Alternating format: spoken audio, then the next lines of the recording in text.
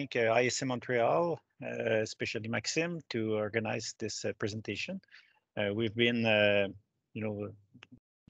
working with camera and use them as a sensor, and we had some really good success story, and would like to share what we have accomplished over the, I would say, since the pandemic started.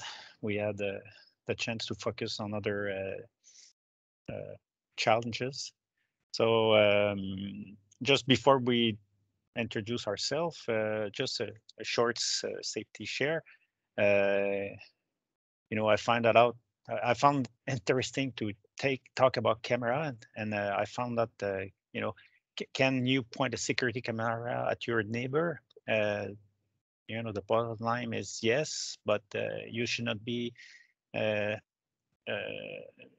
watching inside the home of your neighbor. So something to remember. I don't know if you could be catch, but that's some information I found on one of the government website. So the presentation will be done by myself, Serge, Benoit, and Arbi. I joined BBA like 26 years ago, and I was working for Kimberly-Clark before. This is where I got my vision background with Kimberly-Clark, high-speed vision system. But with the help of Arbi, we've introduced the machine learning, the AI side of it. So Arbi will be presenting in more detail how we do the convert the image into a sensor. Thank you, Serge. Hello, everyone. My name is Arbi. I'm a data scientist, industrial IT team leader at BBA. I have joined BBA 2 years ago, and my background is related to data analysis, artificial intelligence, and the related fields, so statistics, data engineering, programming. And I'm usually looking for building concrete application of AI and advanced analytics. So today, CAMaaS is a good example of how we can apply the image analysis and AI. So the agenda today will cover, how it started, the background, the context, how do we do the integration, multiple application, and at the end, open discussion and a frequent asked question that we get from our client. So in 2018, I work in Burkina Faso, and one of the challenge was to remotely operate the gold mine. The qualification of personnel was really low, I would say. So we were successful to implement a remote center for the HMI SCADA side, but for the camera, we had quite a big challenge because we only had 7 megabytes of bandwidth. So this is how the idea came from. Let's take the camera feed and convert it into a signal or an alarm or a set point, whatever the challenge or the camera was aiming to. So in the year after, I was working on a lithium plant, and it was pretty much the same thing. In Argentina, in the Andes at 400 meters in elevation. So not a lot of people wanted to work over there. And we also had a bit more megabyte. We had 10 megabytes, but it wasn't enough to get, send the video feed at the remote center. So that was two interesting projects that lead us to do a better usage of the camera. So just a context with traditional video wall, it's impossible to monitor all cameras at the same time. Quite often it's difficult to link the image or the that was recorded with the SCADA historian. They're not always matched in times, and it's difficult to try to identify the cause of a problem at downtime. The quantity of images sometimes is so big that it's hard to go back and find those images. And sometimes the people, the company don't just have large quantity of storage. In some cases, they only had like a day. In other cases, 7 days, and so it's hard to go back. So with camera as a sensor, it's a 24 real-time monitoring. Data can be sent to SCADA. Historian can be used for interlocking. And when we do remote support, when an event occur or a change, we just send a snapshot of the image just to confirm the result if it's in line with the expectation. So we'll let Arbi talk about how we implement or we do the video analysis. Thank you, Serge. Yeah, so there are a lot of possible application of CAMaaS in different domains, such as mining, hydro, safety. What you see on the left side of the screen are some typical applications like PSD, particle size distribution, dust monitoring, public safety. But you will see later in the presentation, Serge will show you a few applications of CAMaaS that we had successfully deployed, especially in the mining domain. So now I will describe, I would say at a high level, the steps we follow when we build a new CAMaaS application. It all starts from video stream that we get. First, we cut the video into different images. We call that frames. It could be every second, every half second, every 5 seconds. The frame size really depends on the application we want to build. And once we get those images, we pre-process and prepare them to make them ready for the analysis. So when we do the image preparation, we remove noise. For example, we keep only the parts that are relevant to our analysis, and we transform the image into a grayscale to change the intensity, and we resize it, etc. Just a few slides later, I will show you an example of image processing we do for one of the applications. After that, we look at the image we have in the data. So if the data is annotated or not. Basically, annotated image means that we have the image and its label that we want to predict. For example, if we want to detect an anomaly which is an abnormal situation, annotated data could be a set of image with a label saying whether the image corresponds or not to a normal situation. So if we have only the image without their label, in that case, we don't have annotated data. So in case... Arbi, do you want yes. to switch to the second slide or sorry? Do you want me to? No? Okay. I will let you know. I will take some time to explain this because this gives a good idea of how we deal with that. So in case the data we have are annotated, we use machine learning approach to build the application. In the other case, if we don't have annotated data, we go for computer vision to do it. So in the first case, the yellow part, we select the model to be used. We split the data into train and test. Generally, we choose 80% for training and 20% for testing. And we do the training into multiple iteration. We can also add a validation set to tune the hyperparameter of our model. So finally, once the training is done, we test the model on the new data set. So generally, those are the data that the model has never seen in the past. And depending on the accuracy of the model we get, we can decide either to stop the process or repeat it again and again till we get a good enough performance of our model. I would say also the choice of the model depends on the size of the data, the quality of the image we have, the type of the application we want to build, and also the target KPI that we want to reach. In practice, we have a lot of options. We have neural network, decision tree, naive Bayes, random forest, so a lot of options that we can use. So this is the first way we do it with machine learning. On the other way, if we don't have annotated data, we go for computer vision. The idea is simply to use existing techniques of image analysis. So we want to analyze the image through looking to the pixel color code distribution, and then we use that in other steps to discover some patterns that we will use to make the final decision. So finally, whether we use machine learning or computer vision, in both two cases, it's really important to enhance the noise and robustness of the model by testing it in different real situations. So for example, we ask ourselves how the model will behave when the image quality is low, when it's raining, when snowing, when, for example, it's the day versus night. So it's important to make sure that the model is working in different real situations to make sure that we can deploy it in practice. And yeah, and once we do that, of course, the last steps is to deploy the model and connect it to the data historian and integrate the application to the process control system.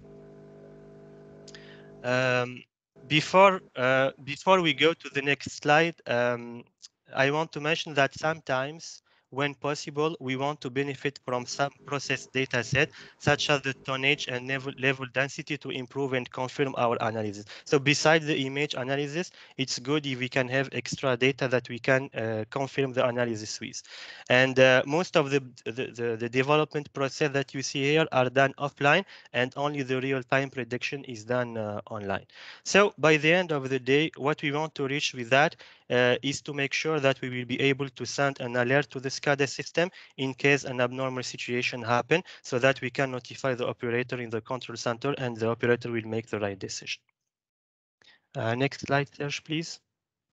Yeah, so this slide is just a quick summary of the machine learning approach that we can consider when building our model. Basically, we have three options. The first one is supervised learning. The second one is semi-supervised learning, and the third one is unsupervised learning. We make the decision to take one or the other depending on the data we have. So for example, if we have annotated data, we usually go with supervised learning. If we don't have any annotated data, we should go with unsupervised learning. And if we have only a few annotated data, we can go with what we call semi-supervised learning. For the supervised learning, we usually provide a set of images to our model that show the two situations, normal versus abnormal, and the model will be able to learn from the data, the differences between the situation. Here, the good thing that is the if we have good enough quality data, the model will be able to converge very fast. But the problem is that if the model didn't see in the past some specific situation, so probably it will be classified on the wrong category. So here you should make sure that the data you use for training covers the different situation. For the case of non-supervised learning, the good thing is that we don't need any labeled data, so it's not costly, but because of the model didn't see what is an abnormal situation looks like, it will tend to classify it anything new as an abnormal situation. So everything that is different from what is seen in the past will be abnormal, which is not usually the case. So for this kind of model, when you will deploy it in practice, you will expect to see a lot of false positives during the first weeks. And finally, for the semi-supervised learning, the advantage is that we can highlight. I will go with a simple example that describes how we do it exactly. I would say overall we have 4 steps. The first one is image acquisition. The second one is image pre-processing. Then we do image analysis to find the patterns, and the final step is to real-time is to convert the image in real-time. Is to convert the real-time image into a value. So suppose, for example, that we want to detect the presence or not of a track. So if a track is here, we want to return 1. If it's not here, the model will return 0. Once we get a new image, we will pre-process it first. So we convert it into grayscale, blur, any other combination of color. And this transformation is important because it will help us to control the intensity of the image. After that, we define what we call the focus zone, which means that we don't need to work on the full image, and we just keep the part that is relevant for our task. So here, for example, for this case, we decide to keep a small part of the image to detect the track. So all the other parts of the image will be simply ignored. And to do that, we apply what we call a mask, so the black part that you see on the screen, and this part will hide the rest of the image. So this is for the pre-processing. The next stage is to do the image analysis. So for this example, we display the distribution of the pixel color code and compare the two situations.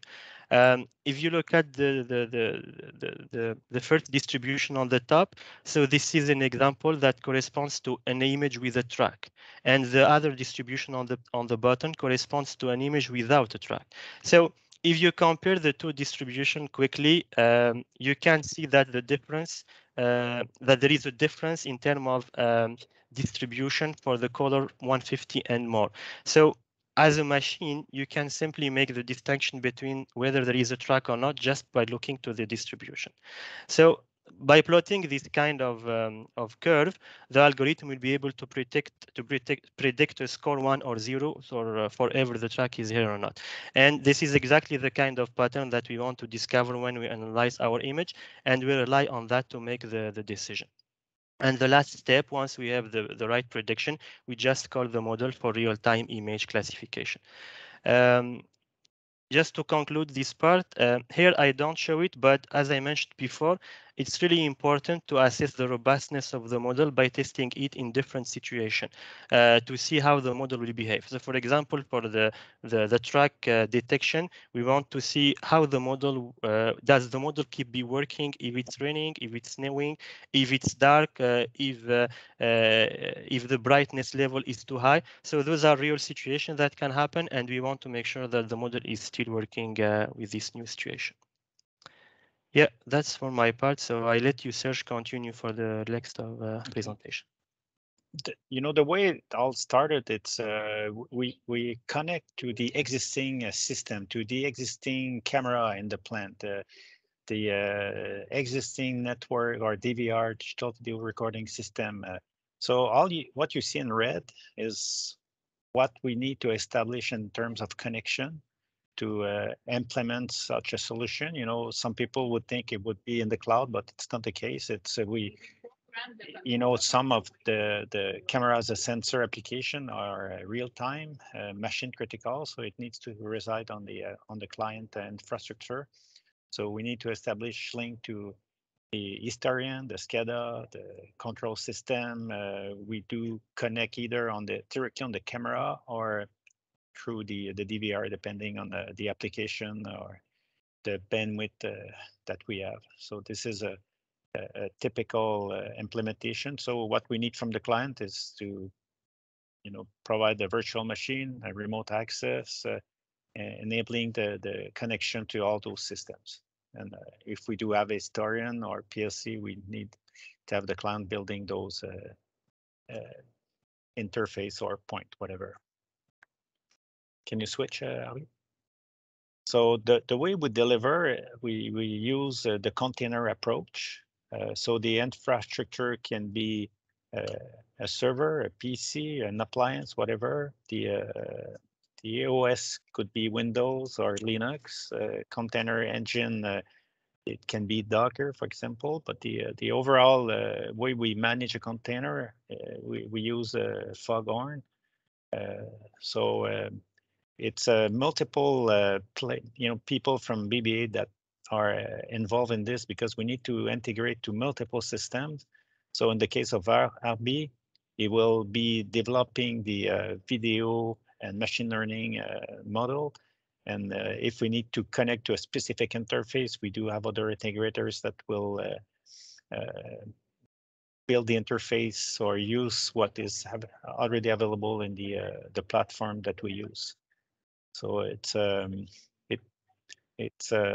all the skills that we have here, we were able to connect to pretty much anything so far.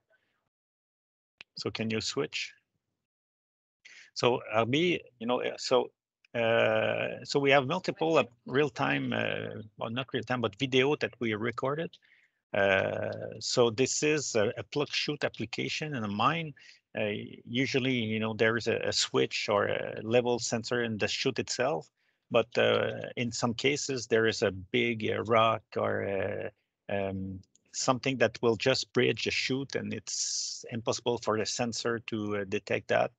So we do, when it's the coverage is over a certain level, then we'll send an alarm or an interlock to the PLC to shut down the conveyor. So it will reduce the downtime to remove all the excess of rocks in that case. So can you switch to the next slide? So this is the kiln discharge end. The material goes on on a grade, and the operation has to clean up that every 4 hours. But with the students and other people being doing other jobs, they sometimes forget to clean that up and it falls on the floor. So this real-time monitoring was done using an existing camera and to shut down the kiln when this happened, because if it falls on the floor, everything will just burn. Next one. In this case, we monitor a ball mill discharge overflow. And when we do detect too many material falling on the floor, we send a signal back to the ag mill that is just before the ball mill to reduce the load in order to minimize any rework, any material falling on the floor. Currently was done manually by operation, but this was implemented in the control loop. Next slide. Particle size distribution. So using again an existing camera, we are able. I don't remember at how many frames per second we scan the conveyor, but we do give a real-time particle size distribution. And what we do with this is we can monitor the crusher performance, and in the future we're looking at controlling the opening automatically based on the rock distribution. Next one. Oh, this is explosion dust monitoring. This is powder sugar. When the rework or when the loader is working too fast, it just creates dust, and it can becomes really explosive. And the regulation in Quebec required the company to report any incident, or not incident, but cases where explosive condition were there. And so with the camera, looking at the analysis, we can provide a real-time, monitoring, activate the warning lights to ask the operation to let the dust go down and maybe work differently. Next slide. 3D level scanner. So we do have two different. We have a picture. It's a fixed one. So we on the left. So we use the existing camera again, but this one, what is really interesting, it's a PTZ camera, so we can rotate the camera and give a pattern on a 3D dimension. On the right, it's a simple storage that we monitor and give the level in the grid that we have come up with. We're not seeing it here, but we could use two cameras to get stereo vision and or stereoscopy to improve the level sensing and switch from qualification to quantification. That's another application. Next one, Arbi. So we do have other typical, hydro application, monitor, if there's a flood coming in a small runoff the river hydro stations. We do monitor the flashboards. Flashboards are a piece of wood that they put on the top of the dam to get a larger quantity of water in the reservoir. And we're able also to to monitor the flow or evaluate the flow, because some of those dams or hydro stations are controlled by flow, not by kilowatts or megawatt. And we can also detect people, because in some cases we need to release water, and we need to ensure that there's no one there when we release a large quantity of water. So next slide. So this is a complete application where you see the truck with not an X, but a bar. So we do detect there's a truck. We do measure for each scoop the particle size distribution, and when the truck is loaded, we come up with a final result saying, okay, first truck PSD1 that you see on the screen. This is how the screen size the rock size were distributed, and knowing this, we can decide if we need to do some blending before we ship it to the crusher or the plant. We can inform the truck where to dump the material, directly in the crusher or in the pie to do some blending. So this is, I would say, a total integration of what we can do using the platform, the Foghorn platform, where we do see those. And so I need to thank Bosch for letting use their camera for almost a year. We were able to see all the benefit that we can get from those camera, because some of the pre-processing is done directly in the camera. So I want to thank Bosch for letting us play with those camera. So next slide. So this is the frequent asked question that we get. Those are interesting. So how does CAMaaS work when the PTZ camera has been repositioned by someone?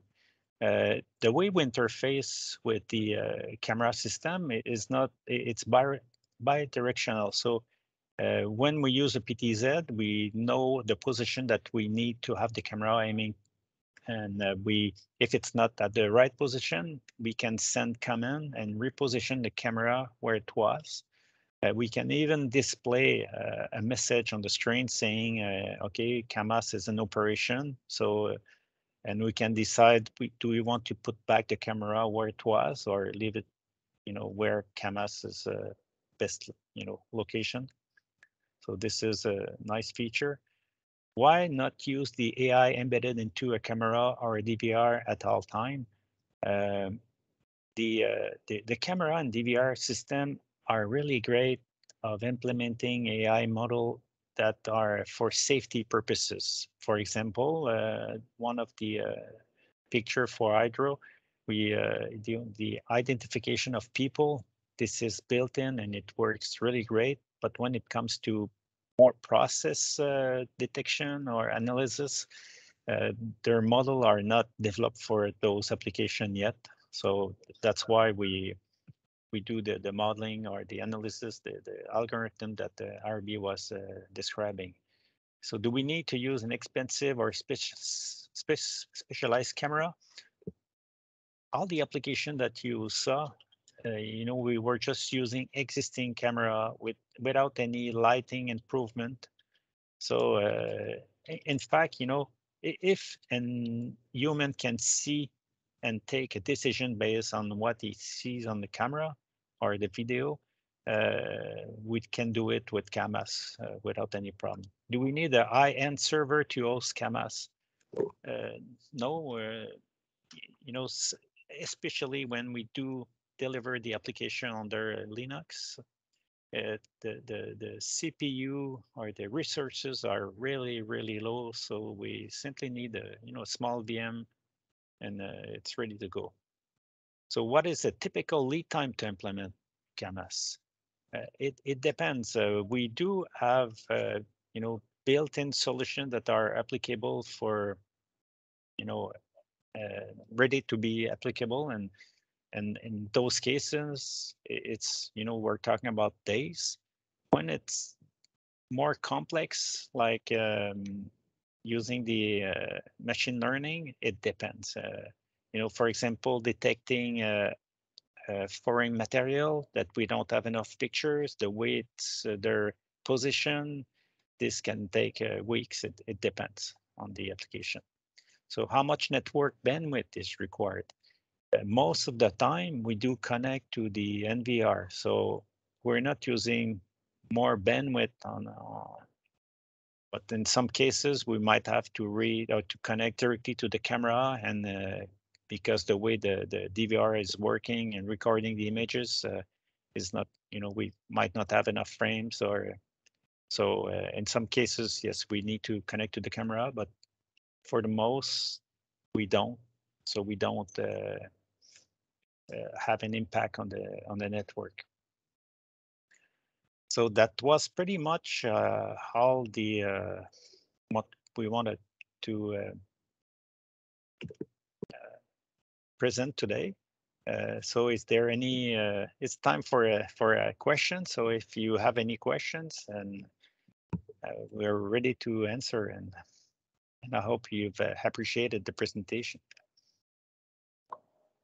Hey, the only question, and I apologize, I had to multitask a little bit here. Is this is a hosted solution, right? Is there an on-prem option? It is. Go back, Arbi, to. It is, okay. Yeah, but we'll show you the slide. Yeah.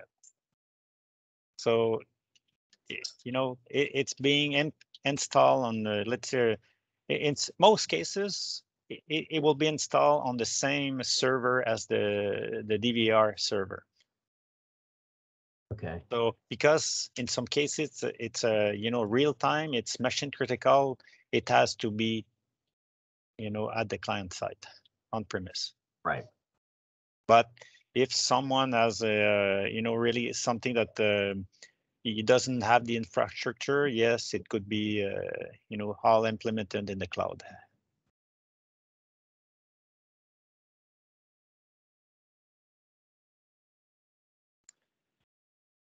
So more questions? So could you have multiple detection? It went fast. There's a question in the chat, I believe. Okay.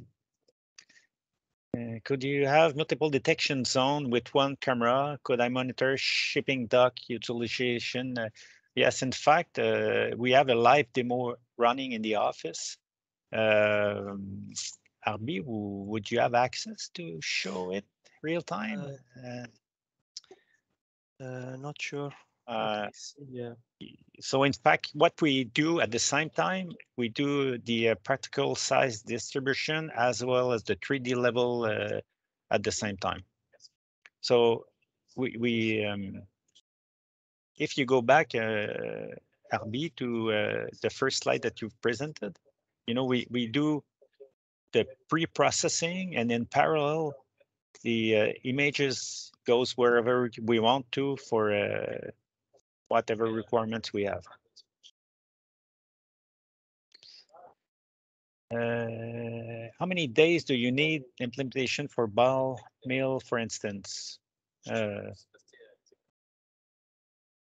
few days. You know, the challenge here is where the camera, if there is no camera, it's easy. We just, you know, specify where it needs to be, and we get the proper lighting. In some cases, like the Bosch camera, they do have, there's an option to have two lights, one invisible, one in infrared, and we can improve the image quality. So in this case, it's really, you know, let's say the first the CAMaaS. Oh, good, great. So let's say the virtual machine is there. All the access are configured. We're talking about hours, not days. How was this accepted culturally at your customer? Did it take a long time for operation to trust? That's a good question. We didn't have that one before. So the one question we had was, hey, people will be thinking that we're watching them, but you know, when the camera was first installed or it's there for a long time, this is not an issue. Having confidence in it. For example, if you go back, Arbi, to the presentation for the PSD, the PSD, I don't know if you know the product that it's called a whip frag. You know, it's fairly expensive, and at that particular plant, they do have the whip frag running, but it's 10 years old. The server is no longer working, and before they shut it down, we compare our application with the whip frag solution that is the range of I don't know, $60,000 to $100,000. and our solution showed that we matched the existing result. So in this case, yes, they took confidence. For the dust, explosive dust, this was really a good, I would say, acceptance of this solution. Can you use CAMaaS with PLC? I'm not sure about the question, but we can interface with any brand of PLC, whether it's Allen Bradley, Modicon, Siemens. CAMaaS has pretty much all the interfaces ready to connect to any system. So I don't know if it's the question, but it cannot run on the PLC unless it's a soft PLC, and we could maybe see if it could be implemented. So Steve, you have a question? Yes, I do, Serge. We've seen from the crowd that we had some possible application for CAMaaS. So one question was for 24/7 monitoring of shipping docks. So I'm just wanted to ask is there any other possible application that were not asked from the crowd, see if CAMaaS is capable of doing so. So it's been mainly presented as a mining and metal solution, but I'm pretty sure it can be applied in other industries. So is there any other possible application that you were wondering if it's possible? Oh, like with Agropur, milk industry, they want to monitor it because all the packaging is done downstairs. There is no one there, so they want to monitor the spills and other conditions that I don't know how the details, but this is we're just waiting for a video recording to provide us a feedback on the feasibility, but. So simply put, as you said, if you can see it, you can track it through CAMaaS, right? Yes. Right.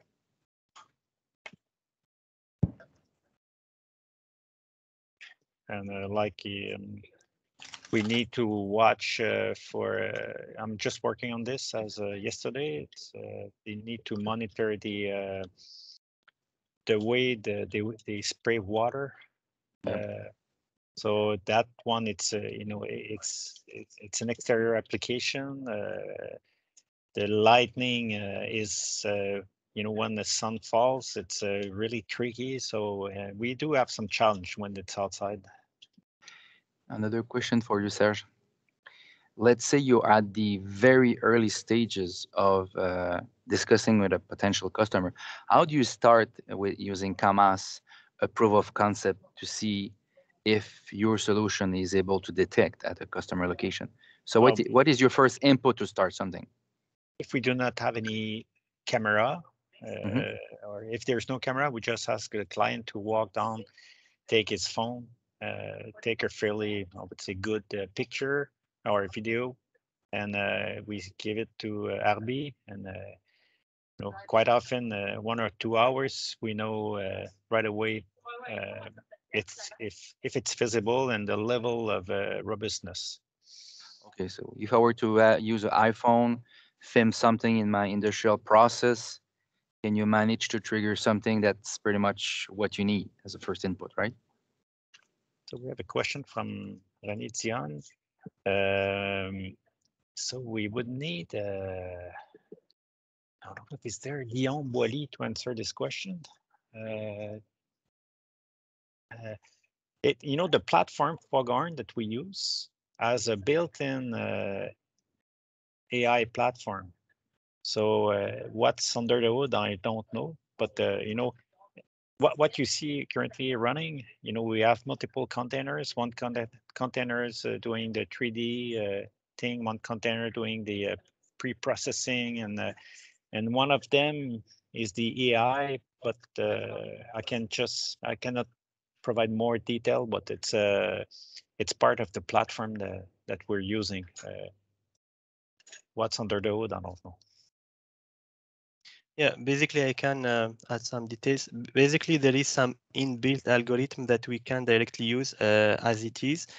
This is generally for the application, I would say, that are standard application, for example, for object detection or for simple classification.